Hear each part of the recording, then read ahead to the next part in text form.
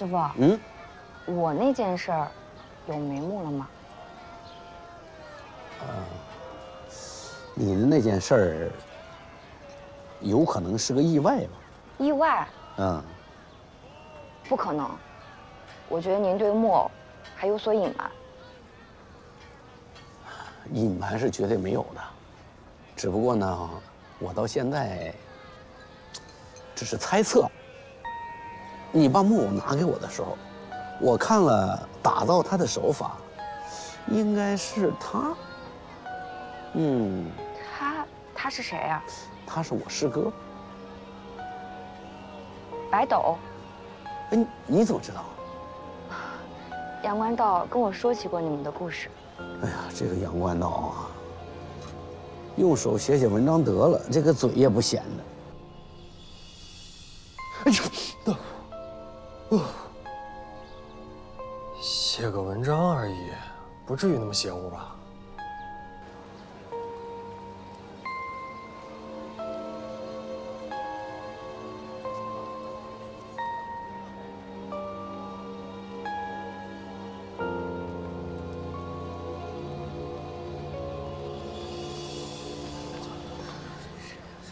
这鸡也不叫了，狗也不咬了，该来的都来了，不来的咱们不等了。各位，且听我细说。话说这农历8月初8，暗黑风高夜，灾难降临时。您说巧不巧，寸不寸吧？总在每年这个时辰，有儿童失联。对于传说中的梁山故事，为什么不谋而合呢？谁知道？哎，不知道，快说！快说！哎呀，你快说！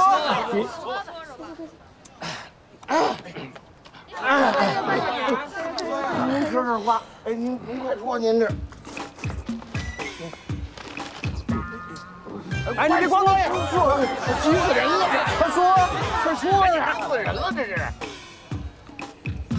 因为啊，他招惹到。哎，招惹什么？招惹什么？快说呀！这话都吃了，快说，卖什么关子呀？这。一进去以后就这样。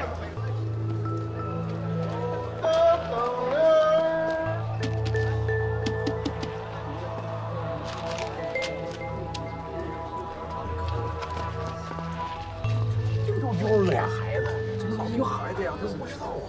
这年龄，这还丢孩子，这是2个孩子，对，这你看，这还是2个，对呀，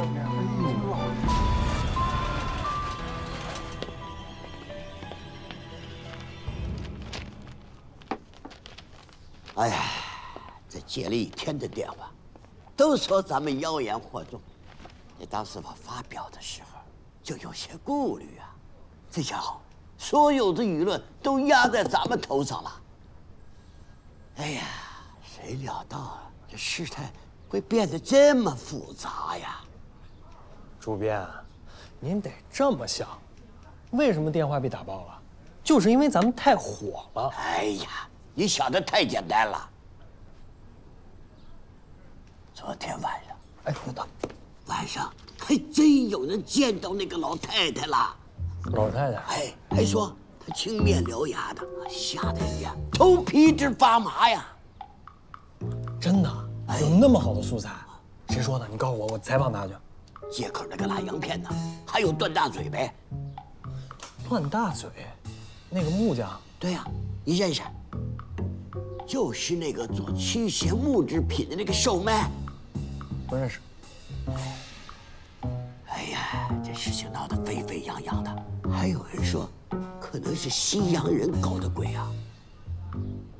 那些西洋商人，主编，您别说，我一直就觉得他们那眼睛跟鬼似的，而且我听说啊，他们那膝盖不能打弯。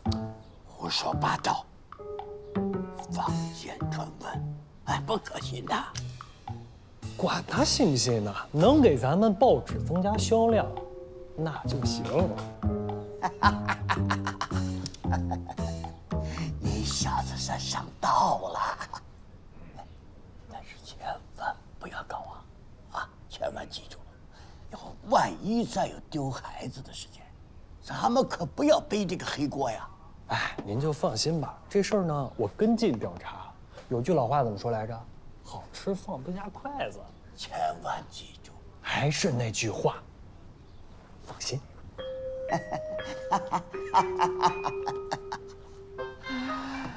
哎，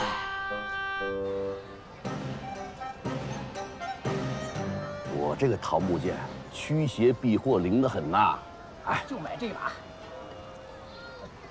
慢走啊！好。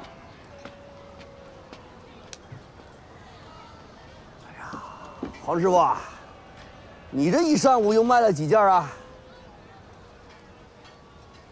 没卖呀。要说这木工活啊，俺技术不如你，但你这个脑筋不活啊。我脑筋是不如你，不会像你那样搞些歪门邪道。哎，咋就成歪门邪道了呢？这不是歪门邪道吗？那个宝剑你该卖的卖，怎么卖都可以，对吧？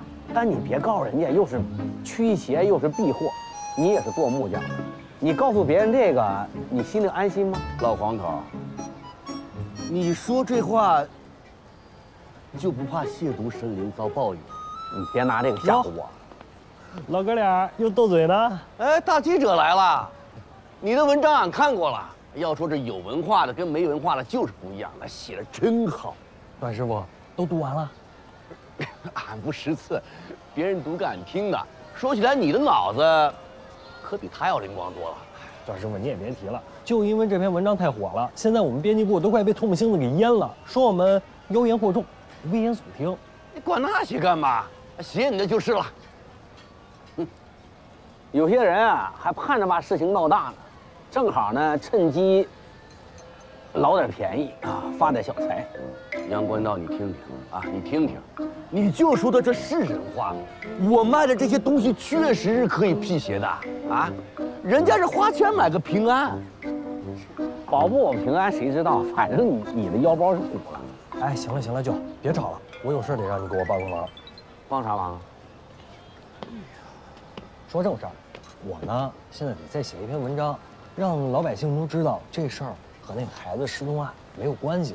要是事情再发酵下去，我这工作算是保不住了。是，我能做啥呢？能干啥？帮我找孩子呀。